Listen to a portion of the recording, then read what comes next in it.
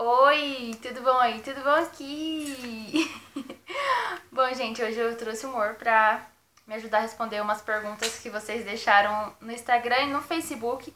Tem muita pergunta que é pra ele, assim, basicamente pra ele, então ele tá aqui pra responder, né? Maísa Martinelli, 24. Tem alguma coisa que vocês faziam antes que agora não conseguem fazer mais? Não. Não, porque a gente não era de sair mesmo. A gente nunca foi de sair pra balada, de sair pros lugares. A gente tá tentando virar. Henrique. O único lugar que a gente sai é comer lanche, comer pizza, ir no shopping, comer japa. E tudo isso a gente consegue fazer com o Henrique e de boa, normal. Só ir assim, ir no motel, né? Que a gente não consegue ir assim, né? Como era antes. Mas quando a minha mãe vem, igual essa última vez que ela veio, que ela tava aqui, eu até postei foto no Instagram, se você não me segue, é Daiani Santos 22. Quem me segue lá viu que a gente saiu, a gente dormiu fora. Eu deixei o Henrique com a minha mãe, ele dormiu a noite toda, foi super tranquilo, só que eu não filmei porque eu queria aproveitar assim o nosso momento mesmo. E, né, só postei algumas fotinhas no Instagram e depois a gente ficou de boa. Aí a gente dormiu fora, cheguei no outro dia de manhã e o Henrique ainda tava dormindo e foi super de boa. Então é isso que a gente procura fazer quando a minha mãe tá aqui. É tirar um tempo pra gente sair e curtir, casal mesmo assim. Mas do resto a gente consegue fazer normal. Ariane JBA. Dai, como se sente como mulher depois da chegada do Henrique? Você sentiu que ficou mais forte? Também estou com um bebê de 4 meses. Beijo. Um beijo. Eu senti sim que a gente fica mais, sei lá. Parece que a gente fica mais, assim, mais forte, realmente. Porque a gente tem ele tá ali. A gente tem um instinto, né, de proteger, então a gente fica assim, sempre com aquela instinto de proteção. Então eu me senti bem assim, mais forte depois que o Henrique nasceu. A Daniele Rodrigues, um beijo. Você se arrependeu em algum momento de anular sua vida para ter um bebê? Porque não é fácil.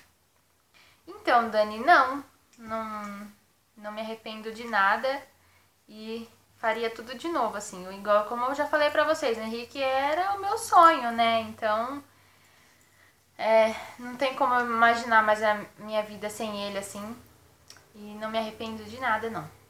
E você, amor? Nem a pau. Ainda mais o Henrique, que me dá um pingo de trabalho. O Henrique é muito bonzinho, gente, muito quietinho. Igual ele, nós pode ter mais uns 10 ainda. Verdade.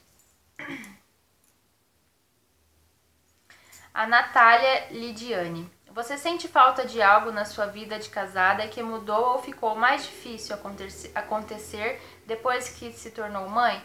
Deus abençoe grandemente sua família. Um beijo. Um beijo, Natália. A nossa vida de casado mudou, amor? Mudou pra melhor. Gente, tipo, mudou. Mas, assim... mas mudou pra melhor, sabe? Antes a gente brigava mais, né, amor? Uhum. Antes de eu engravidar, a gente brigava mais. Por briguinha sim, mas boba. Era difícil. Era difícil a gente brigar. Só que hoje é mais difícil ainda.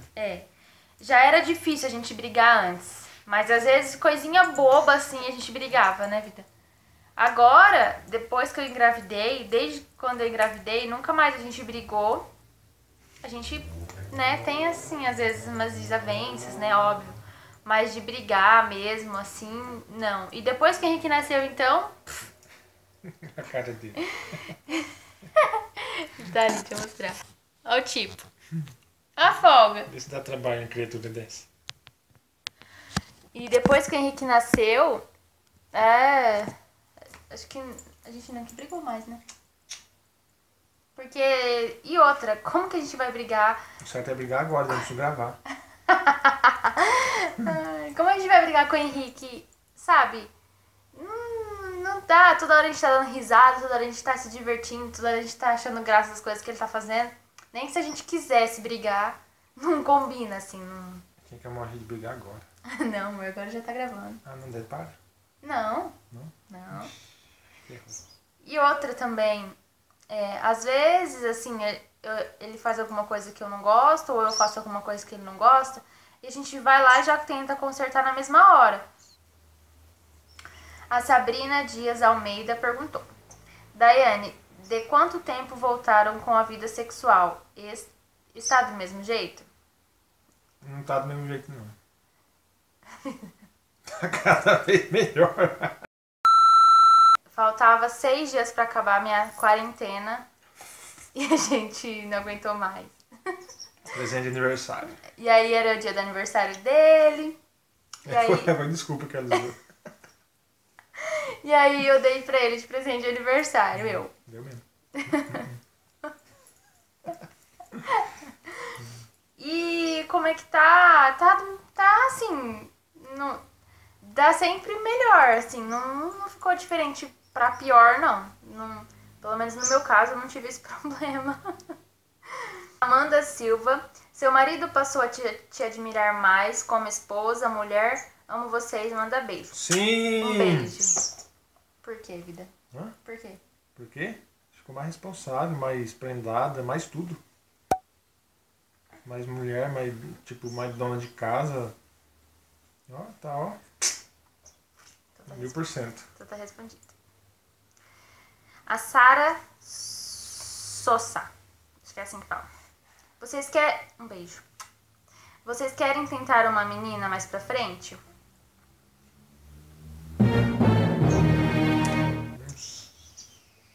Ao mesmo tempo que sim, depois já penso que não sei. Ainda tá cedo pra responder essa pergunta ainda. Eu respondo. Você responde? Não é assim, uma menina. Mas eu quero ter outro filho. Isso eu quero. Aí, se vir menina, aí beleza. Aí se vir menino, aí a gente vai fechar a fábrica. Entendeu? Então... Eu vou capar, eu. Aí a gente tava pensando em uma operar. Então, não importa se for menina ou se for menino. Eu quero ter mais um filho, né? Mais um bebê. Mas se for menino, aí fechou. Aí se for menina, fechou do mesmo jeito. Então a gente não vai ficar tentando até vir uma menina, não. A Lete Souto, um beijo. Dai, em que o papai do Henrique mudou com você depois da chegada do baby Henrique? Ele mudou. Antes ele era... Como que era a vida que eu falava? 99%. Não. 99%. E agora ele é 100%. Porque ele sempre me ajudou aqui no serviço de casa, com o Henrique, ele me ajuda muito.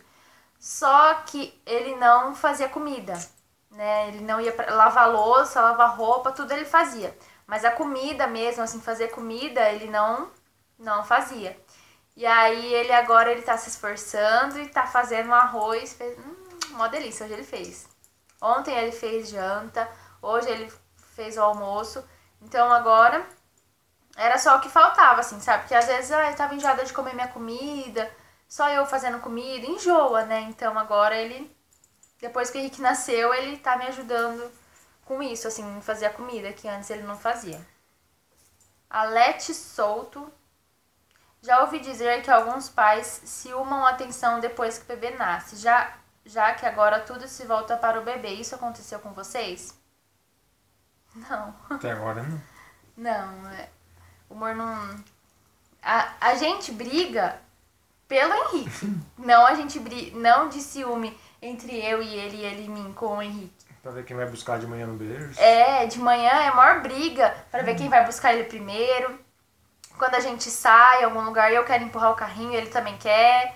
Eu quero pegar o Henrique, ele também quer. É uma comédia. Minha mãe fala que a gente tem que ter outro filho mesmo, porque pra dividir aí. Então, ele não ficou com ciúme, não. A Dandara.melo, um beijo. Queria saber se vocês dão atenção um ao outro da mesma forma de antes. Ainda dois tá de vermelho. Nossa, é verdade. Legal. Ei, mano. Oi. Queria saber se vocês dão atenção um ao outro da mesma forma de antes.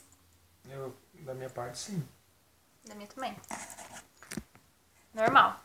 Não... Porque, tipo, enquanto a gente tá com o Henrique, a gente tá brincando, a gente sempre tá junto. E depois que o Henrique dorme, a gente sempre tem o nosso tempo. A gente deita, a gente conversa, e a hora que o Henrique tá dormindo, a gente também fica junto. Então, tudo tem a sua hora agora, né? Antes era qualquer hora, só que agora a única coisa que mudou é que tem, depois que o Henrique dorme, daí tem a nossa hora. Ainda bem que ele dorme bastante, né, filho? Ai, ai.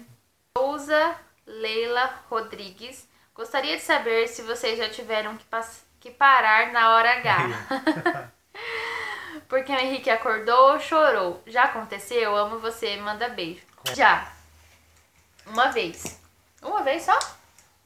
Acho que foi só uma vez. Que ele já tinha ido dormir. E aí ele começou a chorar.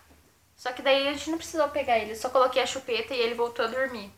E a gente voltou, né, aos afazeres. Cains.8. Você acha que com a chegada do Henrique o amor do casal cresceu? Cresceu. Um beijo. Cresceu.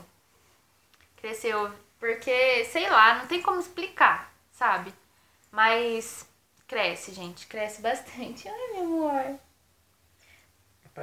Ana Paula Santos. Na visão dele, o que ele acha do seu corpo depois da gravidez? Mudou? Está igual? E o sexo? Continua normal? Manda beijo. Um beijo. Tudo bom, tudo melhor do que era. Eu não imaginava que era bom ficar, poderia ficar melhor ainda e tá tudo mil.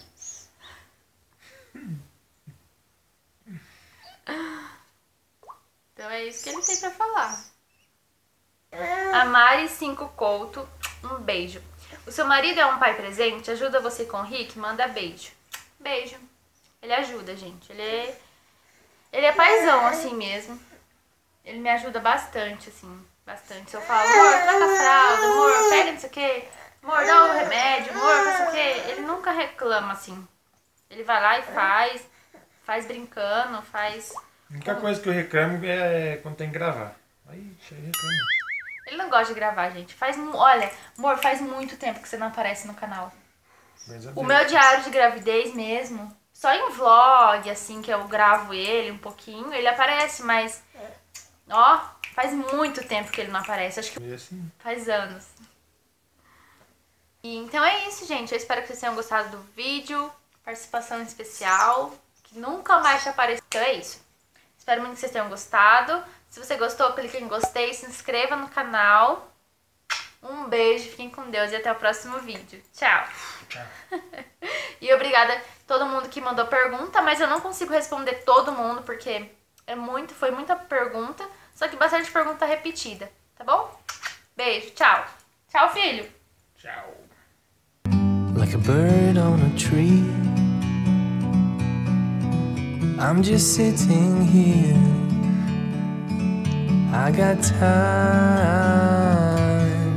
it's clear to see.